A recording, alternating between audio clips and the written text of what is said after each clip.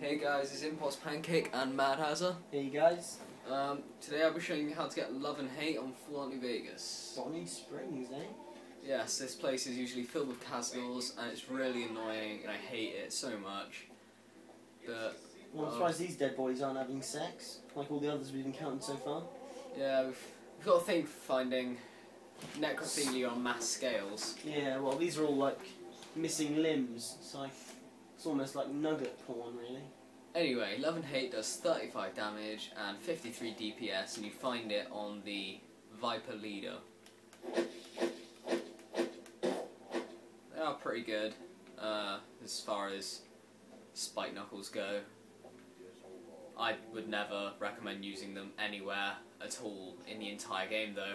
So, Fair enough. thanks for watching, please like, subscribe. Peace See out, ya. guys.